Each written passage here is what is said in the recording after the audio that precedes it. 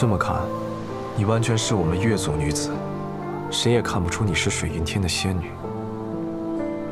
你到底是要感谢我什么呀？感谢你，让本座脱胎换骨，像是换了一个人。从前本座无论杀多少人，杀什么人，就算是要杀父尊和兄弟，都毫无波澜。虽然活着，却如同行尸走肉。可现在，已经完全不一样了。我就知道，你变得和以前不一样了。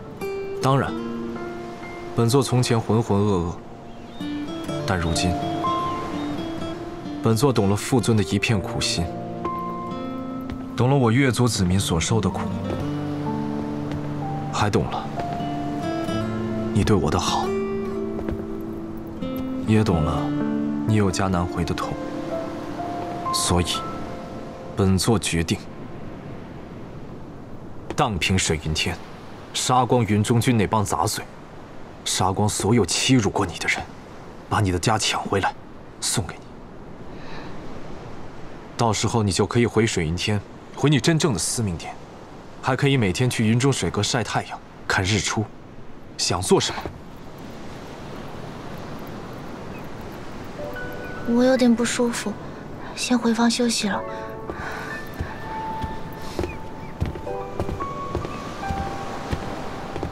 是不是忘川水寒，受凉了？我只是累了，想休息一下。你天天熬夜为本座煎药，当然累了。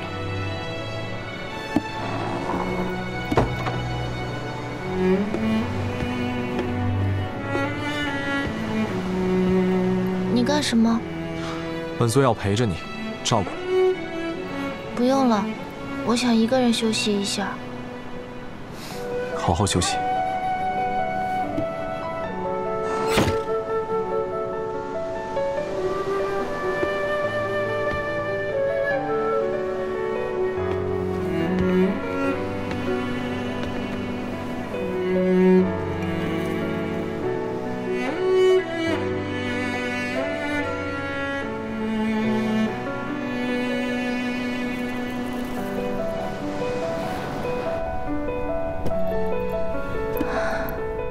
为什么会这样？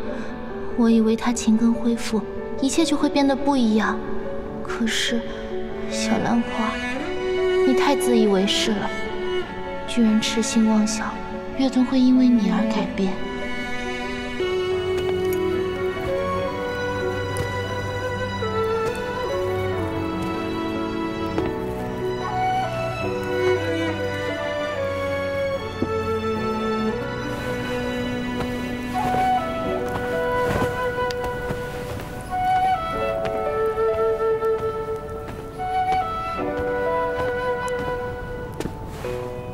尊上，属下有罪。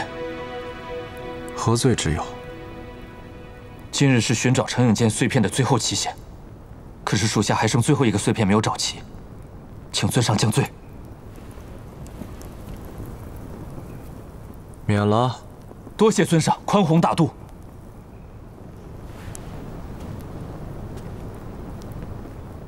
还有何事？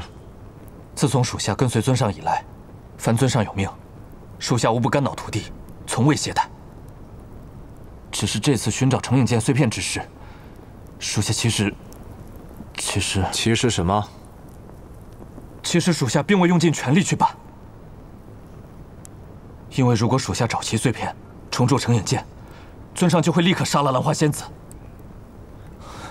属下一想到这里，心里就十分难过，所以属下有所懈怠，请尊上责罚。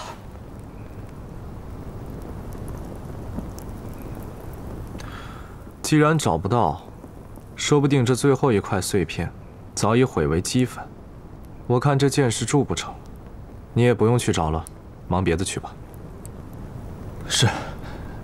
那已经找齐的碎片都扔了。是。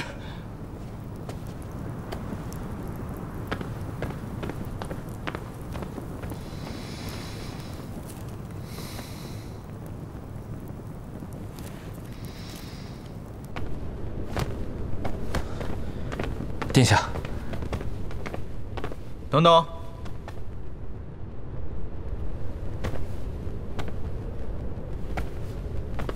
这是什么？这是上古神兵成影剑的碎片。殿下果然好眼力，不过这还差最后一个碎片没有找齐，无法重铸。尊上让我把它拿去扔了。扔了？啊，扔了岂不是太可惜了？